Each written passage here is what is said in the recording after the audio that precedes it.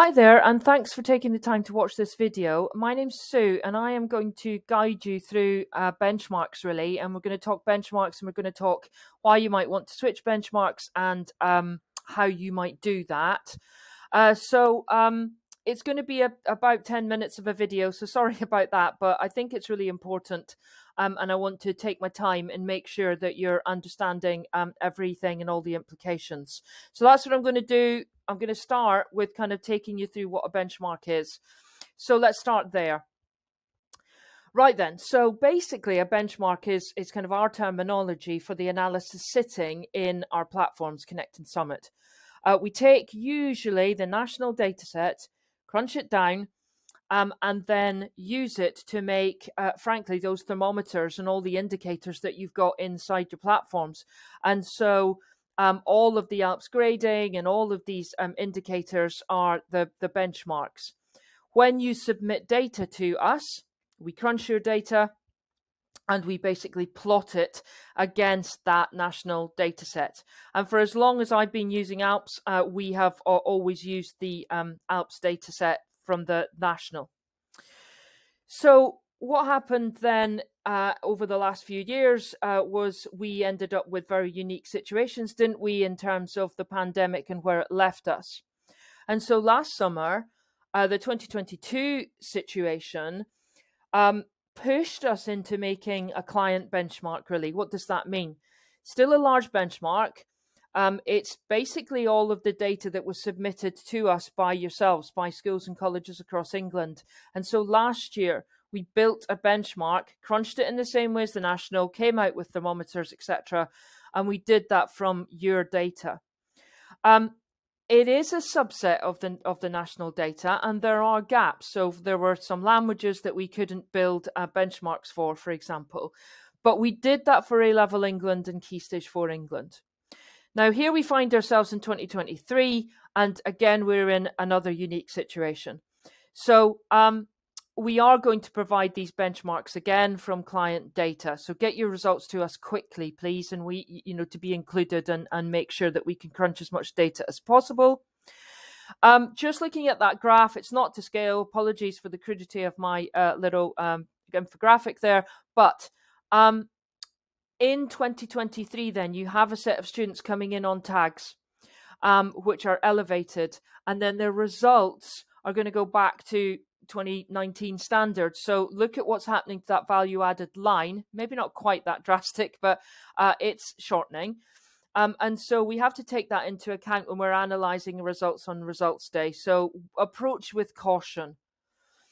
Wales 2, you have got a unique context, probably similar to 2022 diagram there, where you've got elevated CDGs but elevated standards, but again, a unique situation. And so there's your timeline. That's what we're going to do and release into Connect. A-Level England will be 28th of August, and incrementally after that, ending up with Wales mid-September. So that's when you can expect to see your benchmarks. Okay, so what I'm going to talk to you about in the second half of this video is the so what. How do I see them? What can I do inside Connect? I'm going to go into Connect and Summit in a moment, but before I do, I just want to absolutely highlight that there are two tools.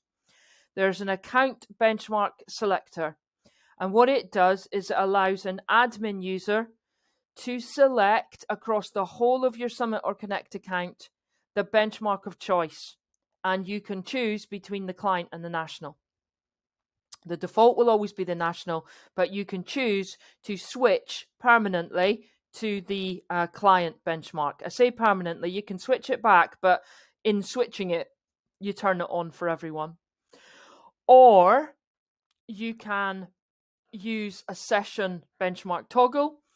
That allows individual users to toggle their benchmark between the two, but only for the duration of that session. So when they log out and log in, then it resets itself to whatever benchmark is selected across the account.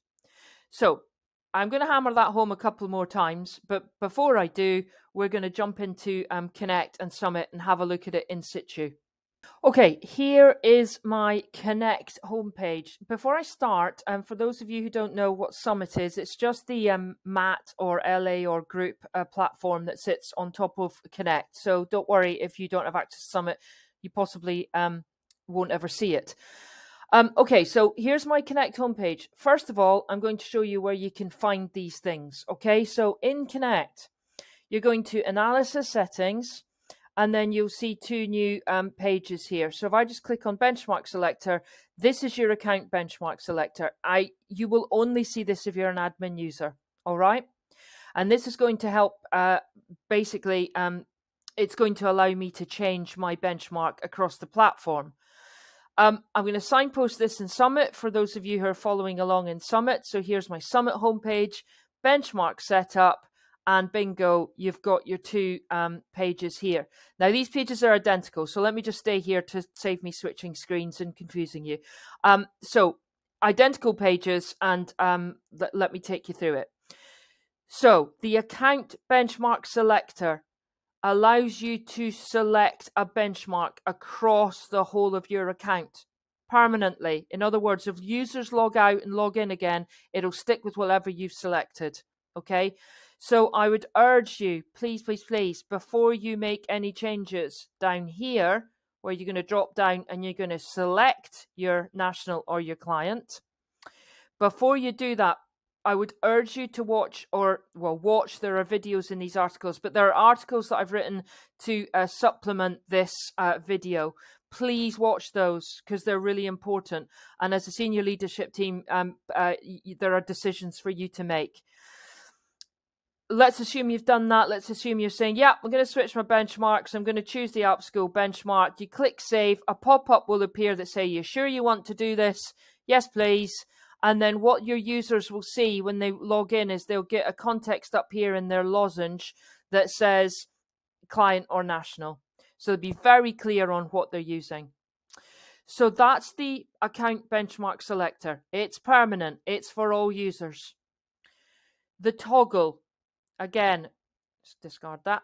The toggle, again, this is the same as the Connect page, okay? So the toggle can be used in supplemental to the account selector, or it can be used in isolation. But basically what this is allowing you to do is, again, switch your benchmark. So I can switch between the two. That's the same articles, by the way, so I still need to understand those. But I will be able to switch for the duration of my session. In other words, if I log off and log back in again, it's set back, the benchmark is set back to whatever that selector has chosen, okay? So if I'm default on national, if I change my benchmark in a session, I log out, I log back in again, it's reset itself to national, and vice versa, all right? So if you want to give people access to this, Summit users, you all have it automatically. But in Connect, you will have to gift this to a user. So that's deliberate, by the way, because you might feel that you don't want to gift it to everyone because it's confusing and you want to control that a bit more. But you might want your senior leadership team or your middle leaders to have that. So if I could just nip back into Connect for a minute, and you're going to manage users, edit the user. This is me. And I scroll down and there's my little switch to switch my benchmark. So if that's activated for me, I log out, log back in again, and then I've got that page that you saw a moment ago, and I can switch my benchmarks to my heart's content. But I need to understand what I'm doing. So what I would recommend is read those articles and then talk to your staff if you're going to use it. Those articles, by the way, are either accessible from those pages, or if you click through, sorry, I'm jumping, Support Hub here, click through to our knowledge base. They are in the educational updates section. All right, they will appear here once I publish them a bit nearer to results day. If you've got any questions, please email us or call us or use our live chat, and we will get back to you and support you with that. Okay, good luck in the summer, and I hope you find this helpful. Thanks very much now.